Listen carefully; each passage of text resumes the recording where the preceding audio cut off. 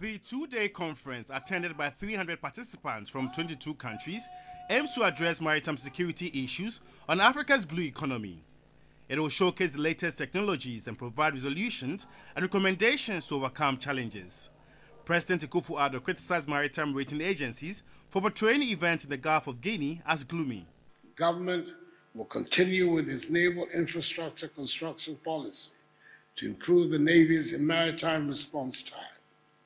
Government will continue supporting the Maritime Authority, the Ports and Harbors Authority, the fisheries sector, the various institutions in the oil and gas sector, and the entire maritime industry, with policies, equipment, training, and resources as part of maritime security capacity building. A national integrated maritime strategy to address challenges in Ghana's maritime domain, focusing on blue economy sectors and ensuring safe and secure maritime operations, was also launched.